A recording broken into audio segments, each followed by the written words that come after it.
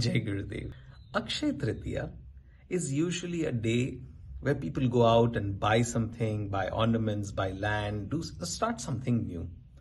But what does the word Akshaya really mean? That which does not diminish, that which is abundance.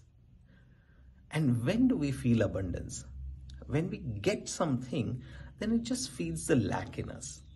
But when we give, it comes from a space of abundance.